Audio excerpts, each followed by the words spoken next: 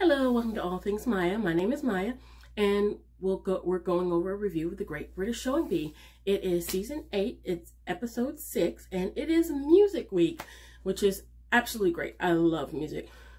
So we'll go straight into the pattern challenge. And the pattern challenge this week was the parka. That was unexpected, challenge, but the challenges are getting more difficult each season.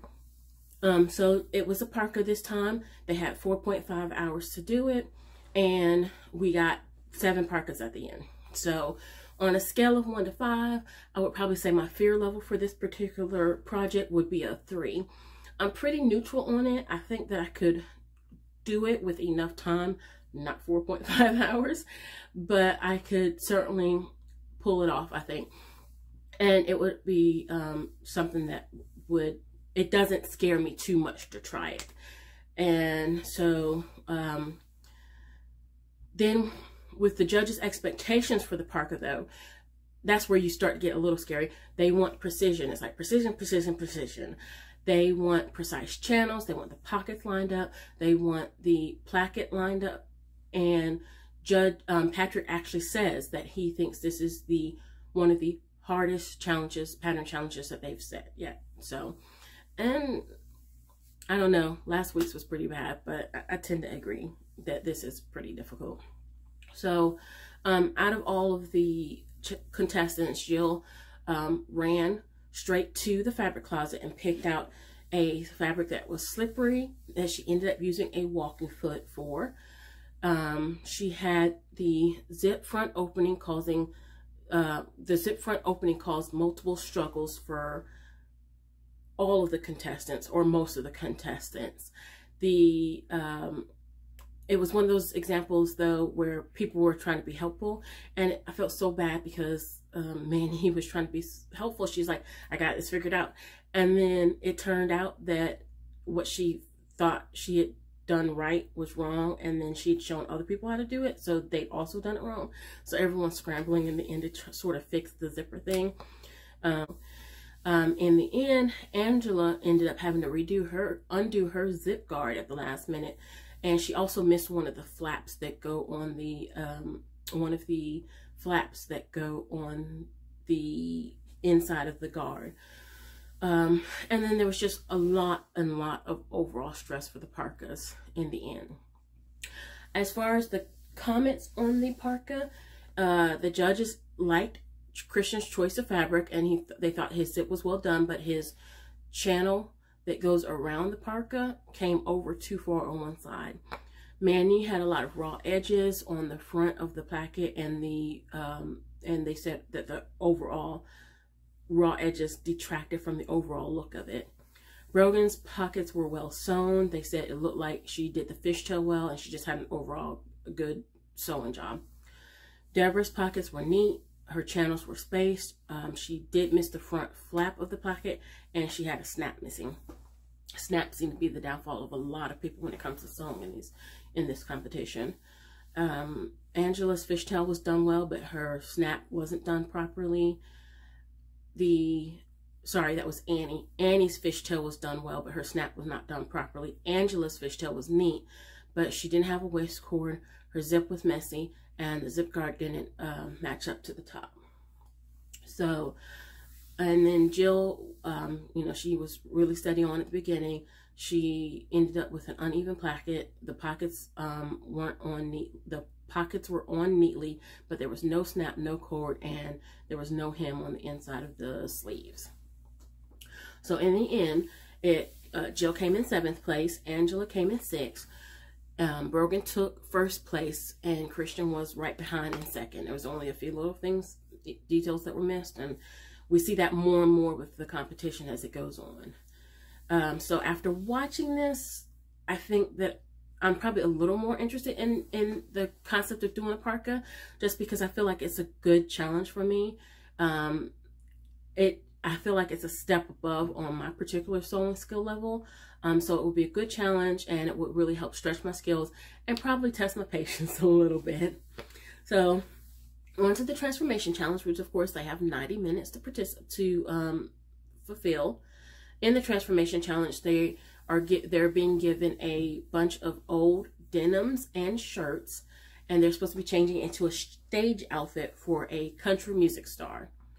This is one of those particular transformation challenges where they can only use those items. They can't go into the haberdashery and get more fabric or trims or any of those, anything to add to it. They can only use the denims and shirts that were provided. And then they also were provided with some add-on sequins, patches, appliques, things like that. So my initial thoughts on the making of an outfit would be to take the top line of a shirt or button-down shirt and make that yoke across the top filled with all kinds of sequins or glitter or appliques, something that's going to really stand it from the top up. And then on the matching bottom, I would have added like details to the pockets specifically, like if they were jeans or if they were shorts or the skirts in this particular situation. I would have gone in and added like the appliques or the fringes or things like that to the pockets to accentuate it and make that match what was going on the top of that particular outfit. So Jill ended up doing a frilled skirt and a halter top, and Christian ended up doing a yellow bra, like tube top style combo with a fringe skirt. Manye used a flared pair of jeans as sleeves on a jacket, and I thought that was really kind of brilliant. That was taking a step out of making a step away from doing the process of sleeves by using what you already had and turning them into sleeves. In terms of out of the boxness, I really think that using the flare jeans as sleeves was really taking a chance and was really outside of what you would expect to see. But I also noticed that Brogan, when she was doing the challenge, used a shirt and turned it into a skirt instead of using jeans or anything like that. A lot of people were using jeans, turning them into skirts, or she used a shirt instead. So I was personally drawn to Jill's and Christian's transformation challenges. I feel like it really read country music to me with the frills and the patches and the shiny, but I also feel like it wasn't really a country music singer outfit like on stage. It was more like, I'm going to a country music concert, I'm dressing up, this is what I want to look like. So I thought they did a really good job though. And Jill actually ended up taking first place in the transformation challenge. So it was kind of a down one challenge, up the other next challenge. So in the made to measure, they got 5.5 hours to make a David Bowie inspired outfit, which was really interesting.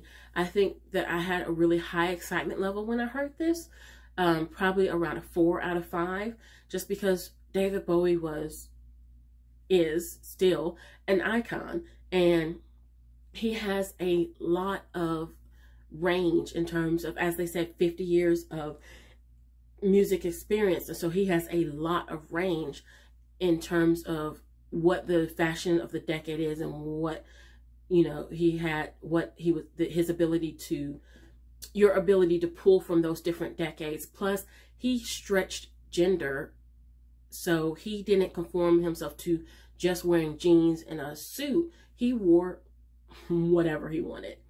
So I thought about it for a little while, and I was trying to figure out what I would make if it was me. And I realized that I love the idea of making this challenge. It is really exciting for me. However, I know of David Bowie. I'm not a David Bowie fan.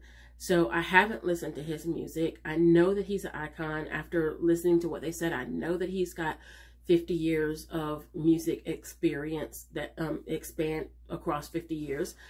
But I'm just not deeply invested in him. So I don't know what I would personally make in this challenge. I just know that he was a fashion and music icon, which is extremely exciting because that gives you a wide range of creative variations that you can go with.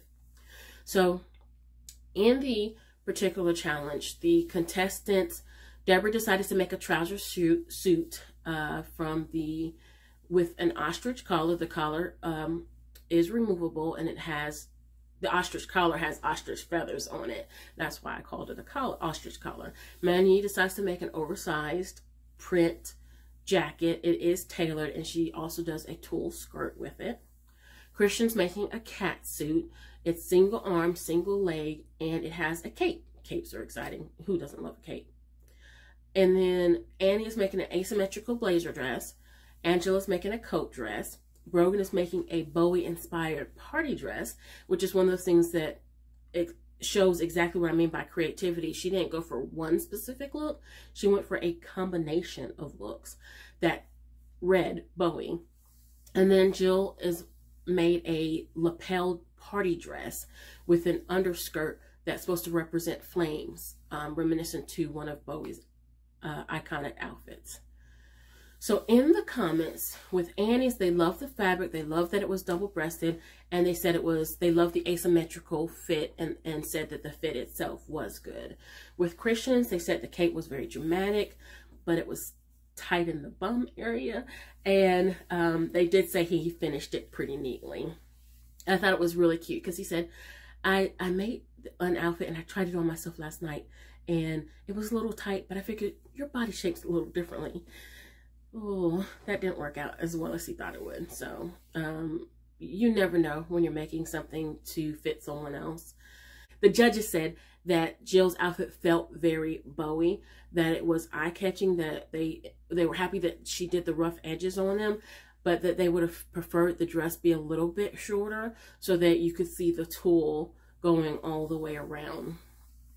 Deborah, they liked that the collar was separate and that the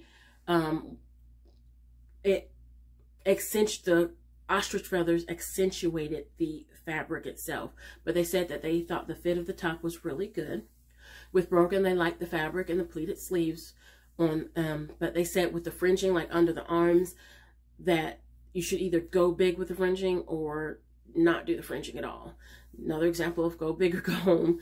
And David Bowie was that kind of guy. He went big or he went home. And he was around for a while, so, you know. Manny, they were impressed by the fact that she made a tailored jacket, but they said that it was an 80s style, and that it was just not big enough, that the shoulders didn't read as big enough, it didn't read as 80s style, and that in the end, the skirt and the shirt actually diminished from the overall look and took away from the jacket. And then with Angela, they liked the shape and the fit, but her princess seams weren't executed very well, and they thought that the print itself, the fabric that she chose, did not really remind them of David Bowie. So I think that overall I liked Jill's and Deborah's outfits. Deborah's feels very stylish. It feels like the kind of thing that you could wear to a kind of formal dinner, maybe high-end fashion show formal dinner. And Jill's, to me, felt like something you could like go to a prom in or to a ball and wear as a more formal party outfit. And I really like both of those particular outfits for those particular reasons. As far as would I be interested in trying the David Bowie inspired outfit, or really any music artist inspired outfit, I think there's a large array of creativity when you're looking for inspiration from people such as David Bowie. I think that can work out really well in an outfit, and it really just, in this particular situation, it really makes me want to look more into David Bowie's music and see how that inspires my own sense of creativity with fashion. So as far as the highlights of the show, I think Brogan's parka, it looks like a classic parka. It was really well sewn according to the judges. I think Jill's transformation challenge read as country. Like I said before, more country concert goer than an actual star, but it does read country, and so did Christian's outfit as well. I think that Jill's flame dress, to me, was a highlight of the program as well. And as far as the low lights, though, I think, again, on the other end of it, Jill, her parka didn't end up being completed. And as she said in the outro to that, she goes, it's something that could have been done with her fabric, just not in that amount of time. And then I think that Angela's skirt in the transformation, I didn't like it. It didn't read country, and it kind of awkwardly put together. And then Manny's transformation challenge was also a little bit of a low light, just because the sleeves were really long. But whereas Esme said, I don't think a guitarist could wear those sleeves. I think she's really forgetting that singers don't have to, people who just sing don't have to worry about whether or not their sleeves come over their hands as much. It could be pulled off, but overall, her transformation challenge with the long sleeves on the flare jeans, while it was genius, wasn't one of the was more of a low light than a highlight. So as far as agreeing with the decisions for the week, the Annie's blazer was picked as the garment of the week. Congratulations to Annie. That's absolutely wonderful. I did not expect that. I wouldn't disagree with any of the comments or that it deserves garment of the week. I just wasn't overwhelmed by her particular garment this week. And so I didn't really expect it to be the one chosen. Also, in terms of the decisions, it became Angela's time to go home. I think as you watch the show, you realized more and more that she was going to be the one who was taken off the program because of the struggle she had from the very beginning, the pattern challenge, the transformation challenge, and then the comments that they gave her on the Made to Measure. Just, it was kind of heartbreaking in the end, but she just didn't make the comeback she needed in the Made to Measure to overcome the downfall of the pattern challenge or the transformation challenge. So how do you feel about this week's episode? What were your favorite garments? And it is getting close to the end now. Do you have any bets on who you think will take the overall prize? You don't worry, you don't have to tell me. We're down to 6 people now, so it's really exciting. It's really interesting to see what's going on. So if you enjoyed seeing my review, be sure to click on the like button. Click on the like. And if you want to see what else will be coming on my channel, then subscribe and click on notifications. Thanks for watching All Things Maya. My name's Maya, and I will see you next time.